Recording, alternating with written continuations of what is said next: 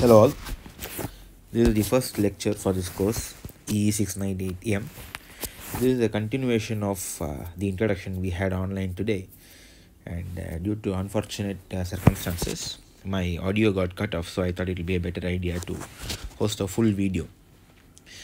So I'll start from the beginning. I would like to motivate this lecture by giving you a short history of the experiments which were conducted somewhere around 1600s to 1900s. And most of the material that we will cover during this course is an attempt to explain all these experiments. As we go through these experiments, you will see the various ways in which the science or the physics has progressed, and it will give us the motivation to see what lies ahead, right? So let's go ahead. So the story of light. So light is something which has been investigated right from 1600s and even before. Newton had already demonstrated his capabilities by explaining the motion of particles and then the planetary motion and such. And he promulgated this idea that light contains small particles called corpuscles. Okay. And he was able to prove two important properties of light, which was reflection and refraction. Reflection in the sense that an incident ray gets reflected from a surface at the same angle at which it is incident from the normal, right? And this he kind of explained by saying that if there are particles which are perfectly elastic, you can easily see that it gets bounced off an interface and goes back. This can be proved by Newton's laws, by force, masses and acceleration and such. And if you have a body which is rigid and perfectly elastic, it will undergo the same kind of bouncing behavior that a ball will undergo, right? So the reflection is easy to understand. Refraction he explained in this particular fashion. So you have a corpuscle which is being incident at a material at some particular angle, right?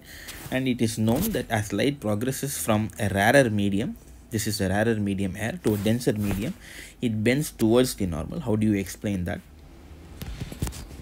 So a corpuscle which is incident at an interface between a rarer to a denser medium which has more particles, gets attracted towards the denser medium, right? And it is this force of attraction, Newton said, makes the velocity of light in the rarer medium, let's say v1, and the velocity of light in the denser medium, say v2.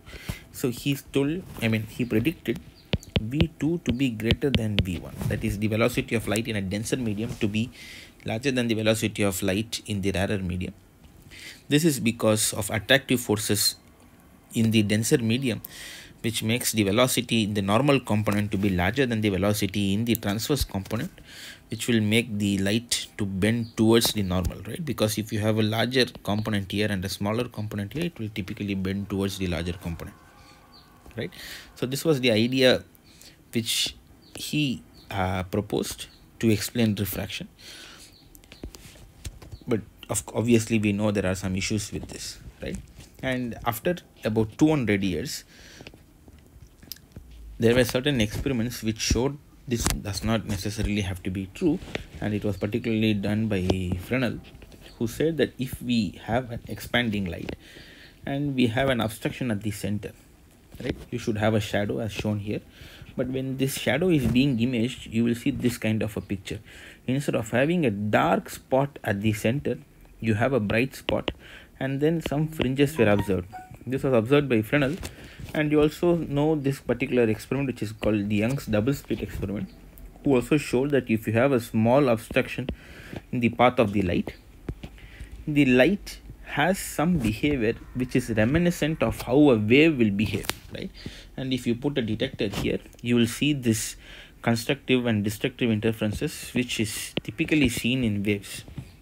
The wave theory was initially proposed by Huygens in about 1678 to 1690, which is about the time Newton also came up with his corpuscular theory. But then Newton, being already famous because of his planetary motion and the law of action, Huygens' theory was almost not considered in all seriousness. In 1850, Foucault built this beautiful set of experiments. He determined the speed of light as well as the velocity of light in different medium. The experiment goes like this, which is beautiful and neat. He has a light source which is incident on a mirror which is mounted on a motor. In 1850 there was no motor, right? So he used what is called as a steam turbine. So this mirror, which is in black here, which was, let's say, at some time t equal to 0, light is incident on this, gets reflected. There is a constant mirror here. He kept it at 9 meters. The light gets reflected back from this mirror. By the time it gets reflected back, the mirror which is placed on a motor would have turned, so it would change from this position to this position here, right? It would have rotated, and this rotation will reflect the light at a different path somewhere here, and then you read. Now this theta determines how much time the light took from going from up to down. He put it on a motor which rotates, or which rotated at that time at around 800 hertz per second or something like that, rotations per minute or something like that. And if all these things are known, you can determine the speed of light, and he determined the speed of light to some accuracy.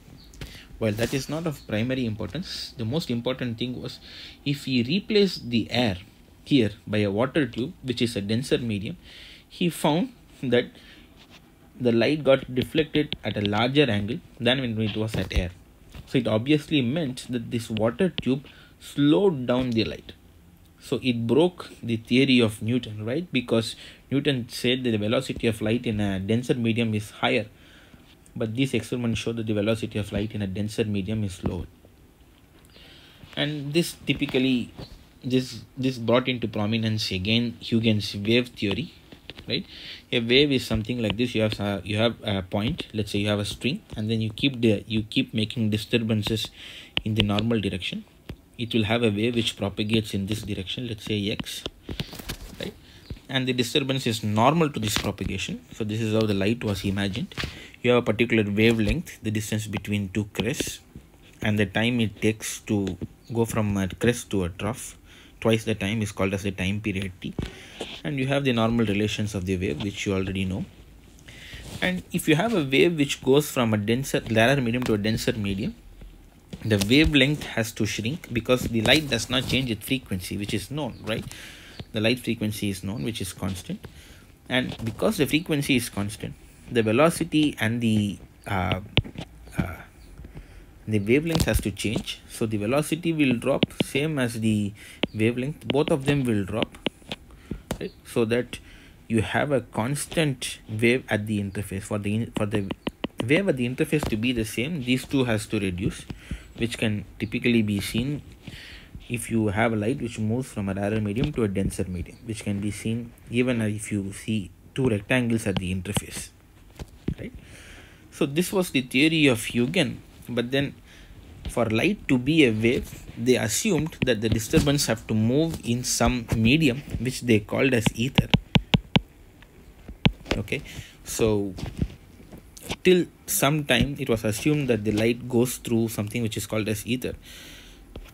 Before the advent of Maxwell, who showed that the relationship between electric fields and magnetic fields, electric field, charge, and something have been studied for some time now. He came up with this beautiful set of equations. This is not the form in which Maxwell wrote the equations. You will see this later on, that this form was probably written by Hertz, but it is called as Maxwell's equations. The solutions to Maxwell's equations are waves, and it was known that the velocity of such waves, because as we saw waves before, was close to the speed of light, which was found by Foucault, right? That's what we saw before.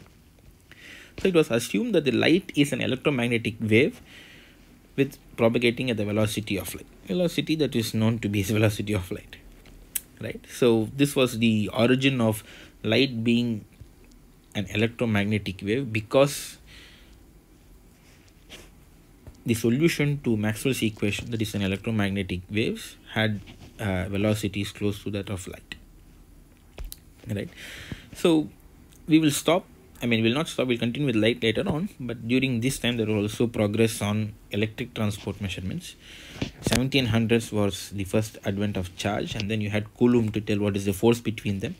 In 1800s, Dalton was doing some experiments on chemical reactions and then found that you need to have electrons to have chemical reactions, and certain metals have a certain number of valence electrons. The idea of valence took place, and the idea that you have subatomic particles. Atom was initially thought indivisible. 1835, he said that there are subatomic particles, and in 1897, Thomson made this distinctive experiment where he was able to expel electrons from cathode, and then he made the electrons move in a particular path.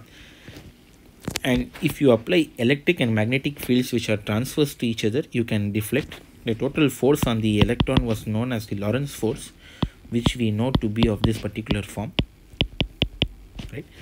And if you play with this electric and magnetic field such that the force on this electron is zero, in the sense that it moves in straight line, you can clearly see that you know what is the velocity. Velocity can be obtained from this equation, right? All others are known. And if you turn off the magnetic field, then there is only an electric field which will push the electron in some direction, normal here, right? And you can calculate what is the deflection. This is y, which should be half at square, right? And a being acceleration, and you know what is the force being E, then the acceleration should be E by m, right? And if you can measure this distance, you can actually calculate the ratio E by m. And he calculated E by m for the first time. So this was the origin of a precise measure of an important property, that is the electronic charge and mass of an electron. But there were further experiments. Millikan made this infamous experiments. There are a lot of issues with this Millikan's experiment. You can read in Wikipedia about the issues with this.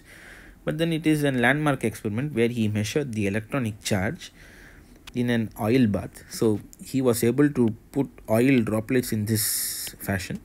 And if you have some droplet which moves in a constant velocity down, you know that what are the forces on this particular oil droplet? It is the volume, density of the oil droplet minus density of the air. This is buoyance, and G being the gravity. So this is the total gravitational force, okay? And this force should equal to the viscous force, which is 6 pi eta RV, right?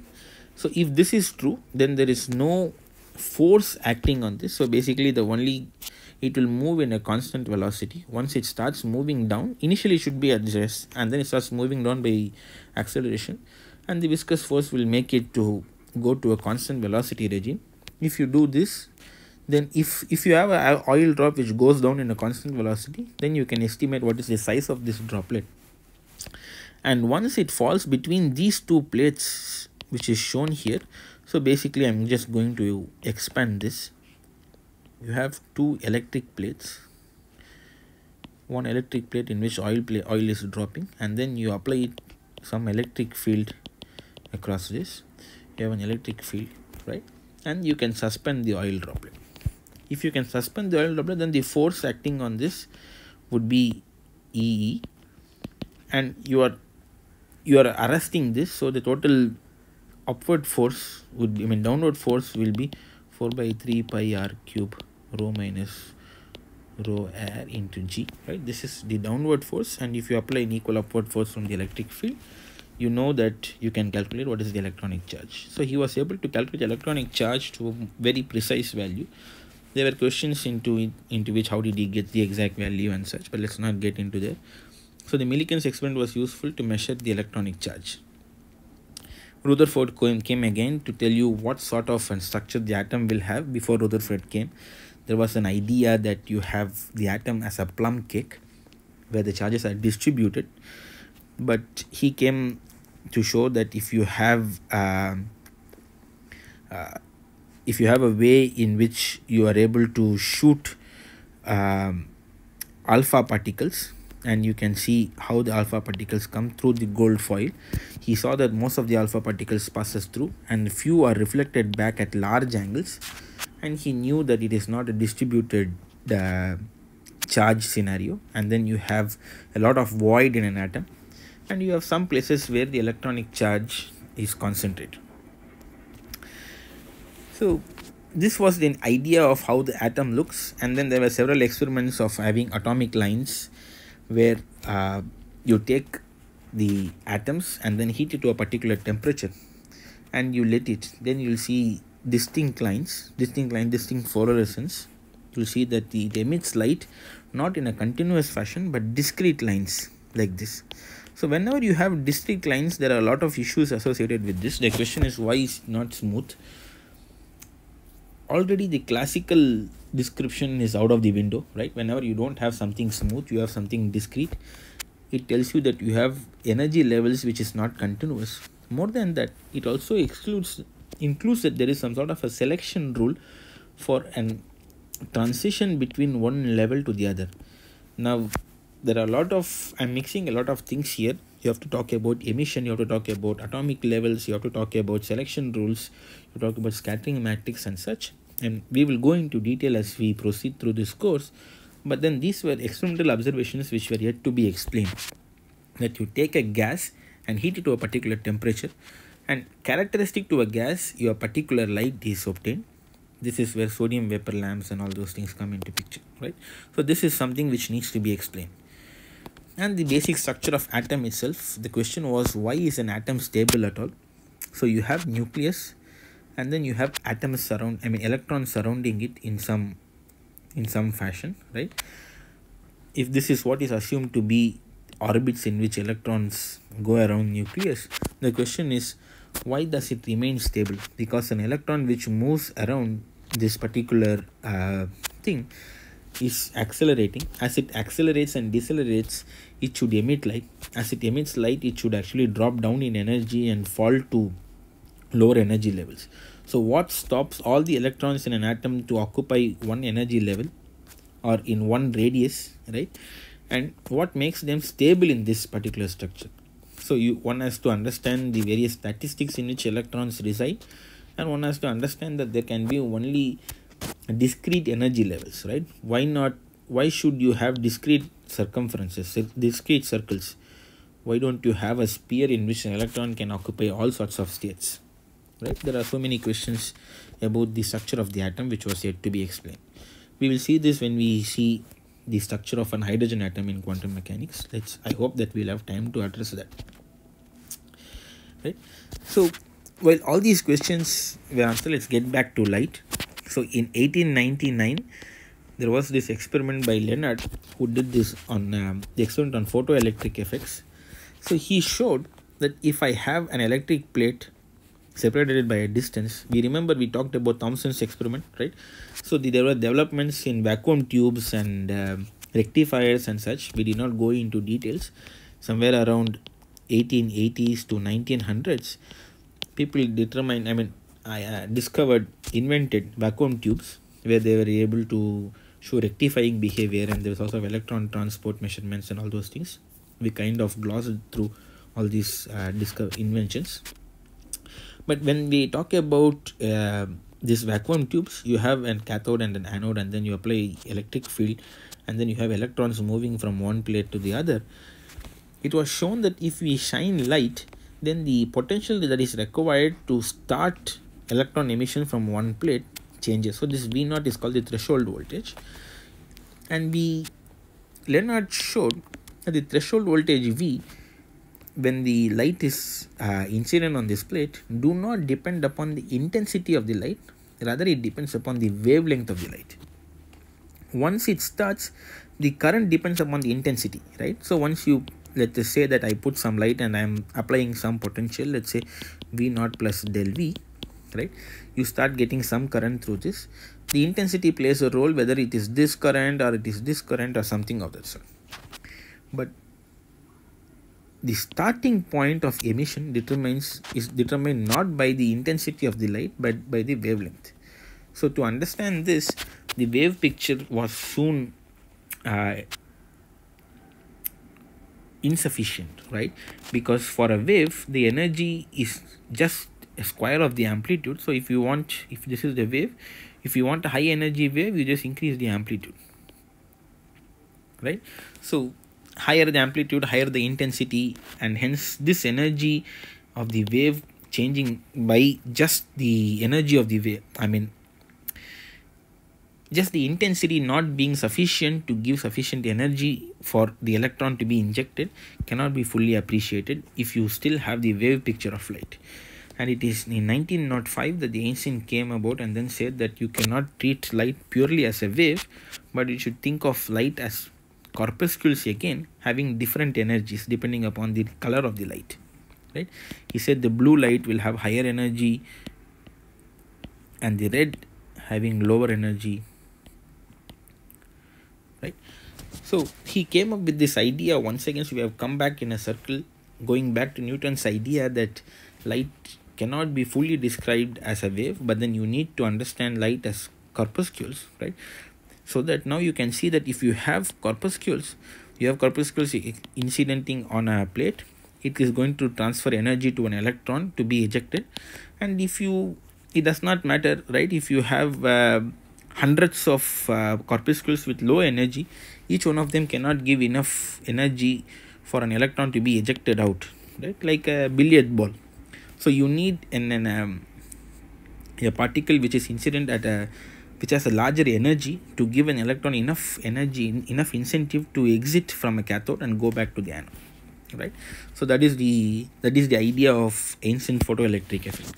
But then this idea stemmed not from Einstein, but then it was first described by Planck in his black body radiation problem. The idea was, if I take any substance, it is always in thermodynamic equilibrium with an electromagnetic wave. So that is the idea.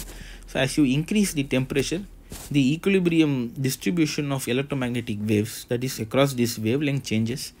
And as you increase the temperature, you can see that the peak intensity of the wavelength, the peak intensity wavelength, blue shifts. It goes to higher and higher energies and lower wavelengths. But it also drops at very high wavelengths, right? So this is called ultraviolet catastrophe. This was what was really upsetting Planck, right? The classical theory, if you use equipartition theorem, predicts that the distribution of photons, which is in equilibrium with a body, should have its intensity exploding as the wavelength drops. So you should have this sort of a behavior if you use classical equipartition theorem. But Planck showed that this cannot be true, because experiments showed that a heated body emits wavelength such that the ultraviolet intensity drops. We will not go into the derivation of Planck's black body radiation, but then it will stem from the stat mechanics that we will deal later on, to show that how electrons and photons have their distribution in an equilibrium state. Okay. Before we end this session, let us consider two important examples with light which show that the classical physics is not complete. Right. The first one is regarding polarization. Let's assume that a light is propagating along the z-axis.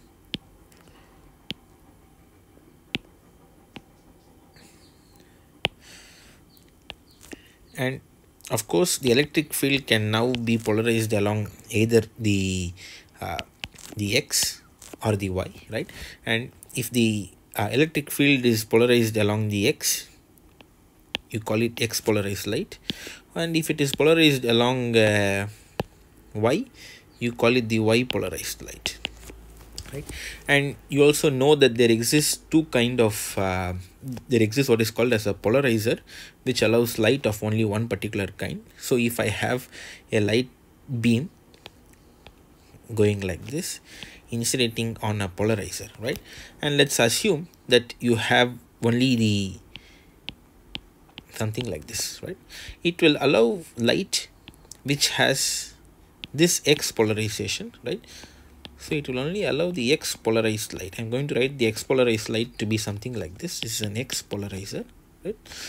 And if an y polarized light is incident on this, something of this particular sort, nothing will come out, right? So let me clarify this in this particular fashion. So I have a X polarizer and I have a light which is X polarized.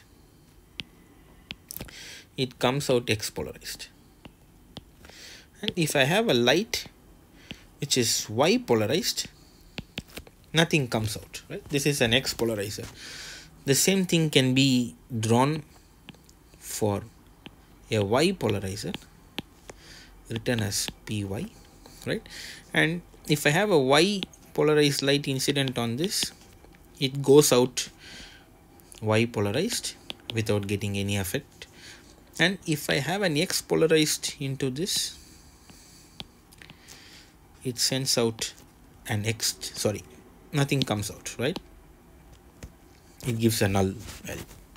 Now the question is, what happens if I start stacking one and the other, right? So I have an X polarized light incidenting on an X polarizer. I get out an X polarized light and I put it through a Y polarizer. Obviously nothing comes out, right? Now always understand that each of these photon or light laser, if we might call it, has millions of corpuscles or photons. Each of the photon has particular polarization, right? So basically this line has a large collection of independent balls, each of them having some polarization. In the first case, all of them had polarization along X. Second case, all of them had polarization along Y. There can also be a case where you have an random light, right, which has both X polarization and Y polarization.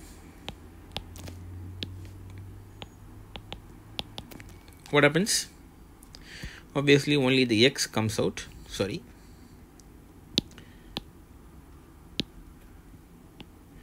But now it's only half the intensity, right? Because half of them are Y.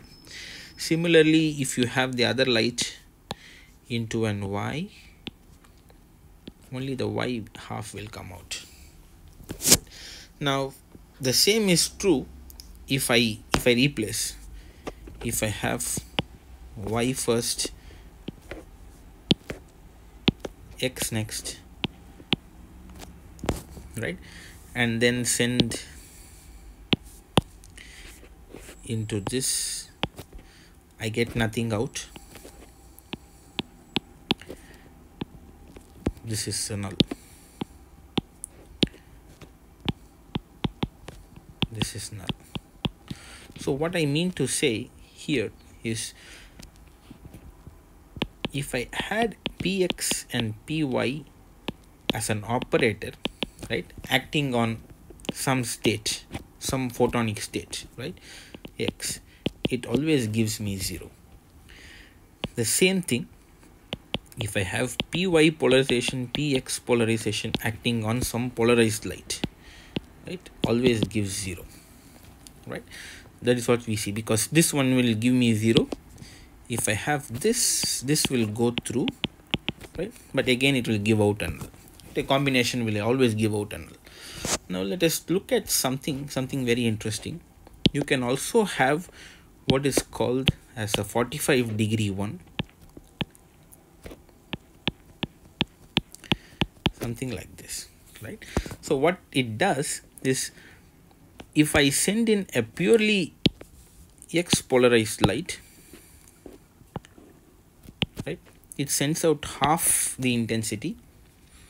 If I send in a purely Y polarized light, it sends out half. It's easily understandable, right? Something which is 45 normal, half of them passes through, because you can always divide this particular thing into two components, right? So it sends out half the component along the transverse, half the component along the normal, right? But what happens if you send in this guy? Will it send out full or half? All of them are half. The answer, surprisingly, is that it sent out only half, right? The reason behind this is, each one of these photon is either X polarized or Y polarized and not both, right? If it is either X or Y, each of the time it passes through, it only passes through only half of them, right? So this is something that has to be understood, right? Now let's look at an interesting situation. If I have an X polarizer and a Y polarizer,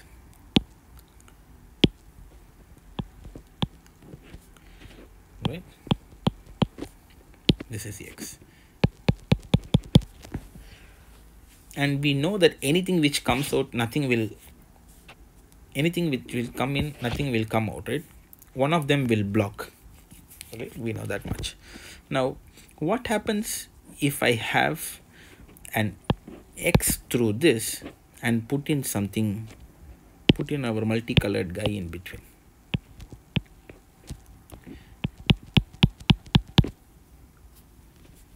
Right? So we know that the X will go through this, right? But when it is like this, only half of the X came in, but this is not null. Similarly, if I have this guy here and this guy here, right, and then you put an red line through this, you will again get not null, which should have been null in the first place. So what it goes to show is, let's say this is px, this is pxy, and this is py. These are three operators, right? So px acting on some state, let's say z state, is not the same as px, py, pxy, right?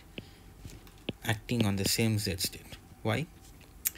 Px and py will anyway give you a 0 always, and that acting on pxy will again give you a 0, but whereas this is a non-zero value. So it says that three observations. Now you can have observations which are not commutable. You cannot move one by the other. In typical classical mechanics, you measure velocity, you measure position, and then you can again measure velocity. Nothing will change. But then in quantum mechanics, if you measure things in a different order, you can expect different results, right? It basically comes from the fact that what you do here, or you do here in any one of these cases, right? When you define the polarization of a light very precisely, right, it automatically changes its polarization in the other direction. You increase the uncertainty in the y direction to such an extent that it will confuse the next measurement. So every measurement inevitably modulates or changes the state of the system such that the other measurement does not see the same particle which was incident to the first guy, right?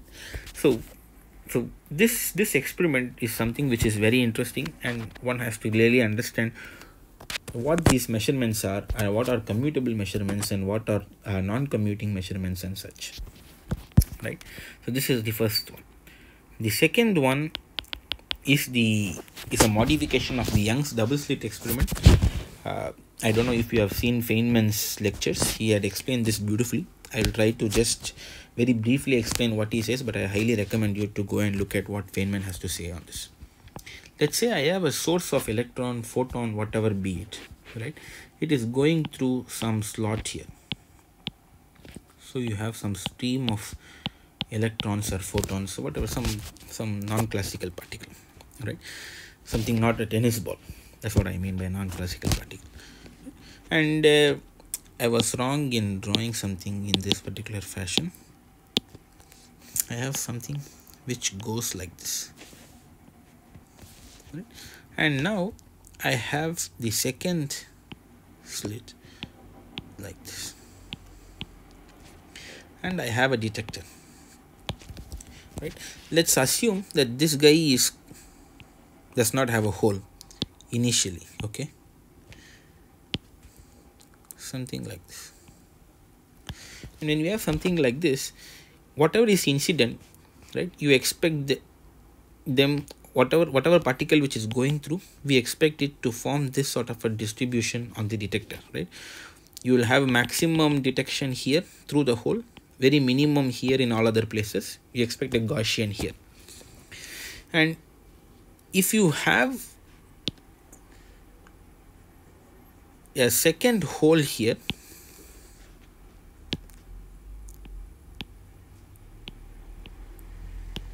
such that you do not have a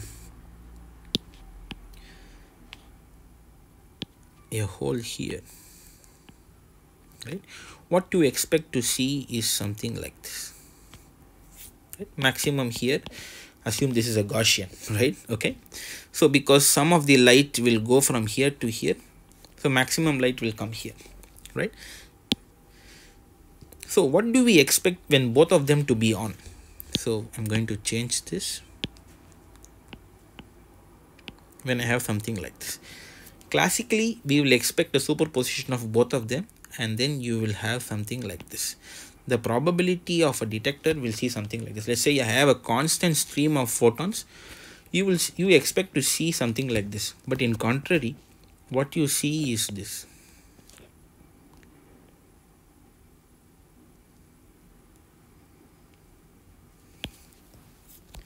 This is what light sees, the detector at this particular point sees.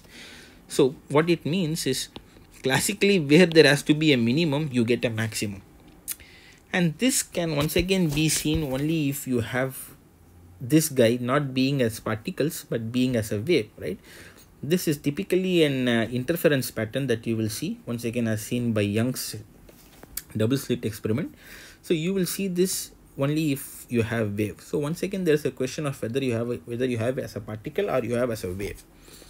But what is so quantum about this is, if you put a light source here, right, and let's say you are injecting electron particles, and then you have a strong light source, and then you see each time a particle goes through, whether does it goes through this hole or does it go through this hole, right? If you try to measure the path of the electron, then you don't see this interference pattern, but you see rather this. So basically, this is without measurement, and this is with measurement.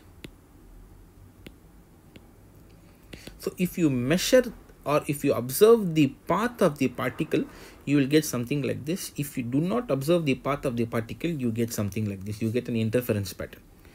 So what it typically means is that the particle which goes through this, or which is being emitted by this source, has two alternate paths, and it is superposed in this path, in the sense that it can move in any of these paths. But when you do a measurement to see where the particle goes, then you collapse this particle to go through only one path. So it goes either through this hole or through this hole. So it does not give you this interference, but does this particular classical picture. And this is the quantum picture. So let's hope that by the end of this course, we understand the nature of these particles, and then we see that you cannot really know, however good your measurement is, you really cannot know which way it goes without affecting the particle, right? So with this particular very brief discussion, I stop here. Next time we meet, let's talk about some classical introduction, and then we will jump into quantum mechanics from the second lecture from here. Thank you.